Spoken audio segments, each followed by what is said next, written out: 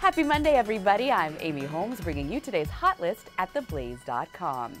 Last week, we brought you Vladimir Putin and his shirtless magnificence. Well, today we cast our eye on our own dear leader and his superhuman abilities. Women around the world and Chris Matthews swooned when they caught this glimpse of President Obama glistening in the Hawaiian surf. But it's not just his hairless chest that slays his fans.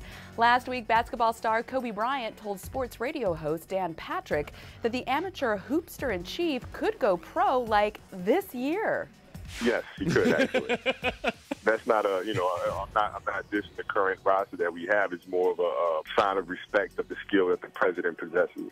But would playing for the Lakers be enough of a challenge for the multi-talented prodigy? Obama confidant, consigliere, and White House advisor claims that the Chicago politician has been bored his whole life.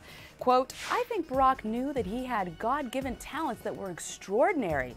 He knows exactly how smart he is, and I think he's never been challenged intellectually. He's been bored to death his whole life. He's just too talented to do what ordinary people do."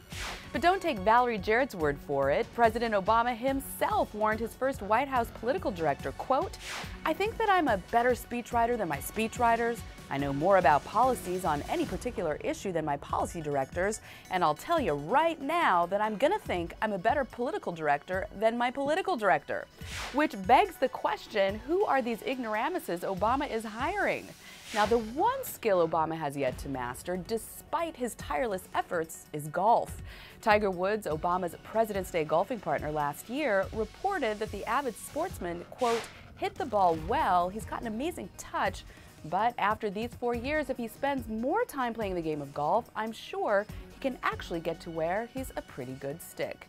No doubt the president will do his best to take the champion's advice and be out on the green as much as possible.